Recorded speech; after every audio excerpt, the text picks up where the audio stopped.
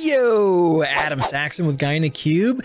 What if I told you that I could reduce your data model size significantly with one checkbox?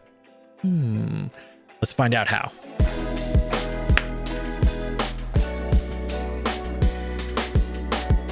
If you're finding us for the first time, be sure to hit that subscribe button to stay up to date with all the videos from both Patrick and myself. All right, Adam, what are you talking about here? This was an actual customer engagement that we had. Patrick was part of this as well. And it all started, they said that they wanted to upgrade to a P4 SKU within Power BI Premium. And typically when folks ask that, I'm like, you probably don't need a P4. They said that this was because their model size wouldn't fit in a P3. So with all things, we look to optimize. So I wanted to see what their model looked like. To do that, I asked for the VPAX file, which is the Vertipack analyzer information that you can get from DAX Studio. All right, enough of all this talking. Let me show you what this is actually like. To do that, let's head over to my machine. All right, I'm in DAX Studio. They ended up giving me that VPAX file. So I am going to go to advanced, and then I'm going to say import metrics. So there's the VPAX file. Let's go ahead and open that up. And the minute I did this, Patrick looked at me and said, oh, we're done. Huh? We're done? That was quick. All right, look at this. We've got multiple local date tables that are right up on the size. I'm sorting this by column size. So you'll see the COL size. That is what we're sorting on. That's typically what I want to look at first, is what's the largest thing that is consuming my model size, and that's what I'm going to go after. And if we look at these, you'll see that it's like 208 meg. This is in bytes, right? So 208 meg on that first local date table. That's insane. And then you'll see the %dB.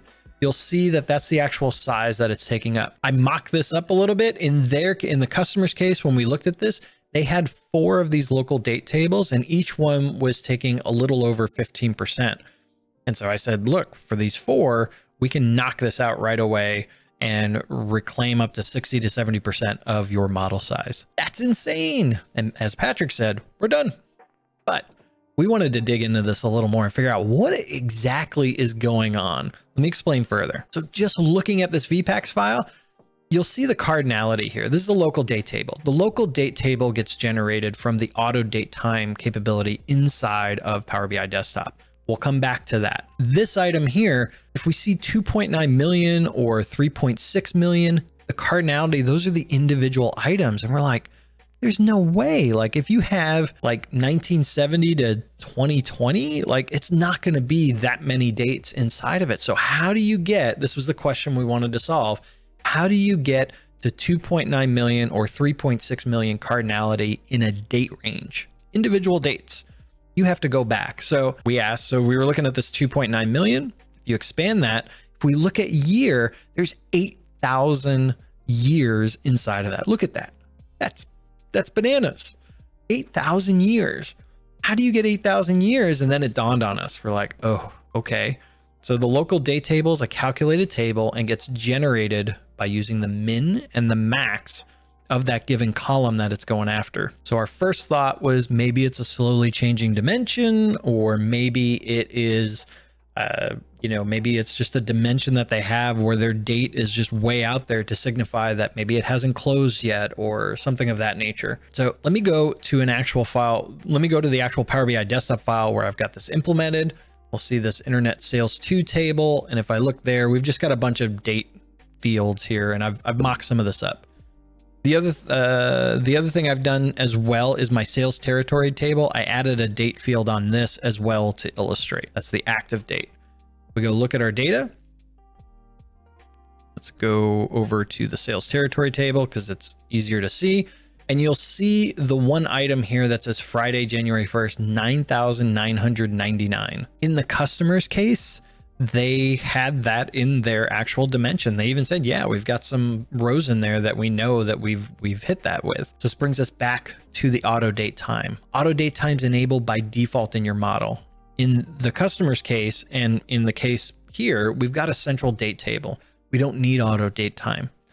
So let's go back and we'll see how we can actually turn that off. So I said in the beginning, we can do this with just one item. Before I disable it, let's go back to, actually, let me go to external tools. I'll hit Dex Studio here. We were looking at the VPAX file before, but if you want to generate that, we can go to advanced and you can actually see view metrics, or you could export the metrics. Exporting metrics will actually generate that VPAX file. I'm going to go ahead and view metrics.